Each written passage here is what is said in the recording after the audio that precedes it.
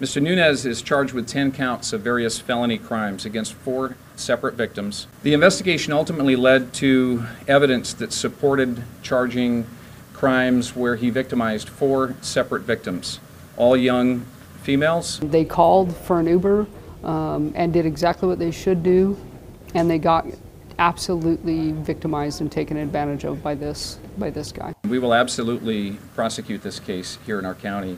And in fact, his immigration status is not relevant for the purpose of this prosecution. Oftentimes victims do not report these type of crimes, and we are just putting that plea out there to please come forward and report. If they're going to be taking an Uber or a Lyft, that they do their best to vet that situation and for their own safety.